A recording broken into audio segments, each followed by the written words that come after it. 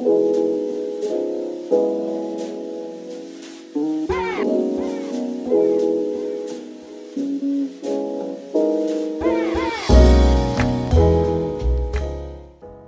guys, Levi Gates for the Rag Company, and welcome back to DETALKS. And with me, from RUPES USA, Mr. Dylan von Kleist. Thank you for having me, sir. My brother from another mother. I am so thankful that you're here because not only is it fun to have you here, we get to go hang out, we get to go eat. I bring stuff. You bring stuff. I do bring stuff. Presents I come with things. And all kinds of cool things. This isn't even available yet. Yep, that is just about to start shipping. The fantastic triple action LTA 125, which is an all new tool. Triple action. And it's got 3 different rotations. Yeah, there's 3 things going on. Yeah. So it's still a random orbital tool. So there's no driven rotation. The common thing people think is, oh, it's a gear driven. No, it's not. It's gear reduced. Yeah. So up there in that little bell housing kind of shaped thing there is what's called an epicyclic gear reduction. And it's fancy talk for basically a set of gears that takes speed and creates torque. Yeah. So think of it like the transmission in your car and a lower gear. This one's just always in a low gear. So all of an air tool is always, like for example, the LHR 75 here, this thing runs at 11,000 RPM when it's wide open. It's flying. Yeah. Because air generates high speed. Yeah. It has no torque whatsoever. It's also very easy to, even at full speed, to lean on this thing and stall it out. Well, if we take that and we run it through that gear set, so the air motor spins up, but then takes all that movement and translates it through a gear set, the gear set is now generating torque instead of speed. So that operates at a lower RPM, but it's far more consistent. So you can put some pressure on it. Yeah. So air tools typically put air pressure on them, they stall out. The main benefit of that is just consistency. Yeah. You put that in, that's kind of designed primarily as like an industrial factory type tool, where they're doing a lot of repetitive work, polishing or sanding on things. Well, it still has applications in detailing, but in that environment, a factory environment, consistency is key. They want to have the same result over and over again. I polish this thing, and then they put another one in front of me, I polish another one, I polish another one. Well, if one guy comes in and presses really hard, and the guy comes in and doesn't press as hard, you're going to have a very different finish, right? Yeah, yeah. So that gear set, by producing torque and producing consistency and movement, means that regardless, well, not regardless, but less dependent on the operator's input, the consistency of what's going to happen is much higher. That's cool. Yeah. And we've talked about this before, not a lot of guys in the detailing world use air tools. There are those guys that have shops that have the air supply to run it, but there are, I'd say, I don't know, I couldn't even put a percentage on it. A vast majority of guys just don't have a compressor. They have their little Craftsman pancake compressor, which is still great. You can use it to blow out air. Blow out interiors or blow out pads. But you can't run an air tool. You got a significant amount of CFM tied up in these. And as a matter of fact, if we can, when this video goes up, I'll give you a link to on our website where we tell you how many CFM for the various tools. But it requires, a good sized compressor and some serious horsepower to run them.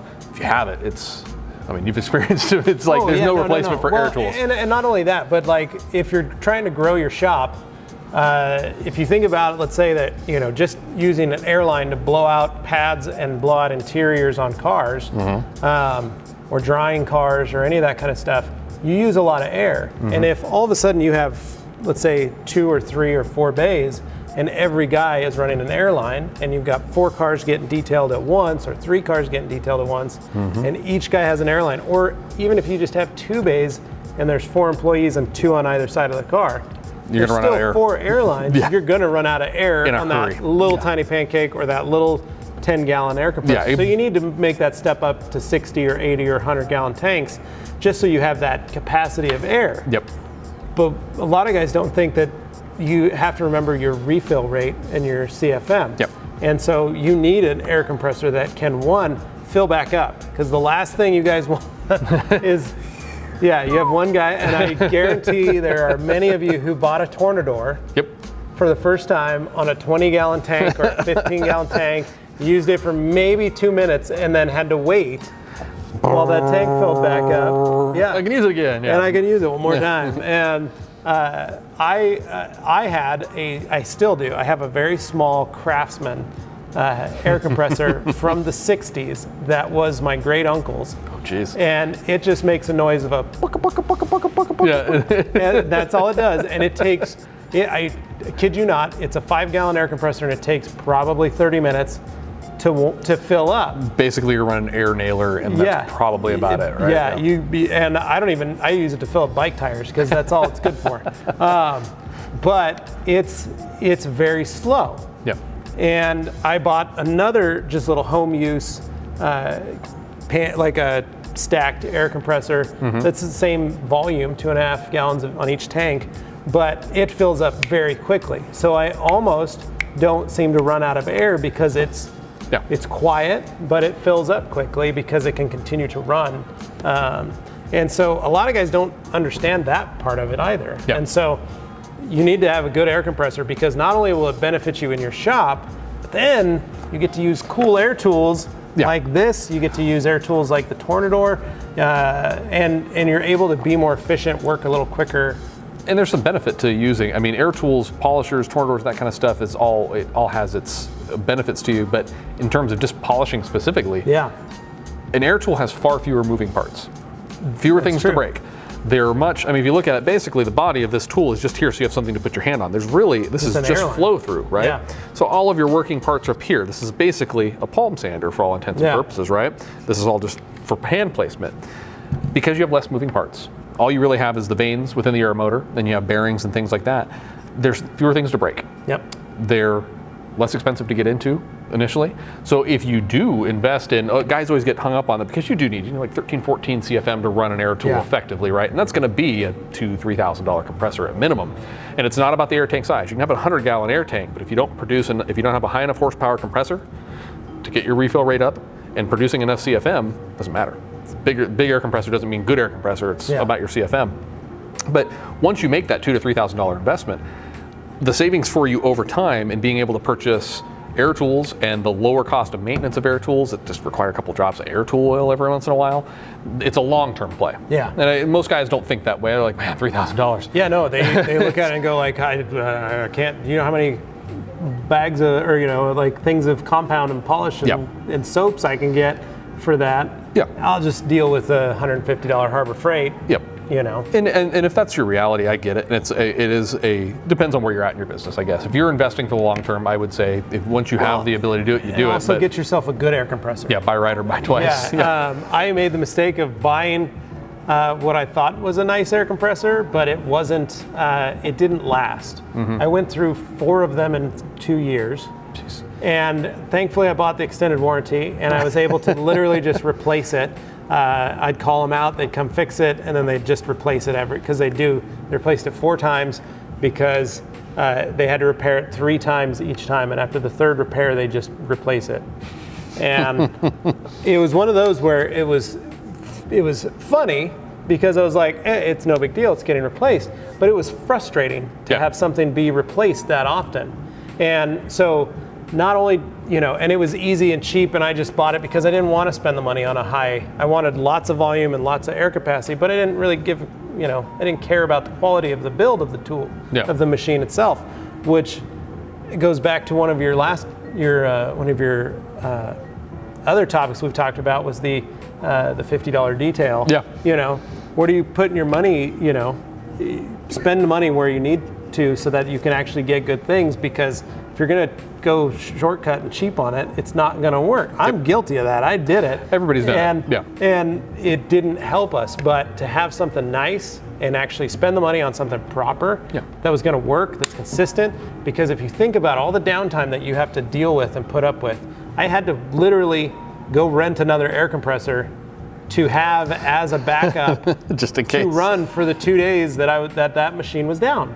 And the time it took me to have to leave my shop, grab my truck, go get an air compressor, come back, hook all that up, it's just time. And so if you amalgamate all those hours and hook them all up and add them all up, all the years, all the time, I should have just done it the first time and bought a high quality air compressor, which I finally did, and it was amazing. And then my life changed. And it was great. And I didn't have to buy a big machine, but I bought one that had a high CFM and a high rate of refill. And so it was all of a sudden we turned it on and we were like, oh, this is amazing. Like, it never ran out of air. We never had drops in air pressure. It was consistent, which allowed my guys to work better, more efficiently, and easier. And it's just, it just does so many things for a detail shop. The unfortunate reality is you're not going to find, I should take this back, to run air tools, you're never going to find a compressor that you can do a mobile with. It's just the size required, you just can't do it. So sorry, mobile guys, this is still out of reach.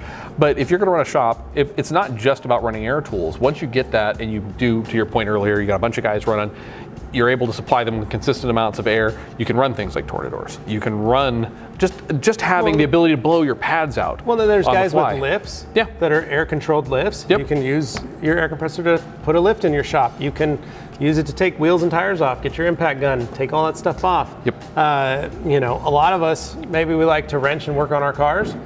Now you have a shop that has a lift and an air compressor. Yeah, exactly. And all that stuff. Hey, we can start working on you can do oil changes and it's all maintenance, your own maintenance on your vehicles. It's an investment. On an off day. Yeah, it's an investment, and I would never discount the fact that, I mean, it's still a substantial amount of money to spend. Yeah, I mean, that's a more expensive part of your equipment that you're going to buy, but the return on what that is so huge that if you can afford to do it, it's absolutely a must-have in any shop. Yeah. Just for the basic functions of blowing pads out and all the way up to things like running tools. Well, and that was one of the things that with my shop that was one of the goals of that air compressor, was being able to start having this availability to buy and be able to utilize air tools.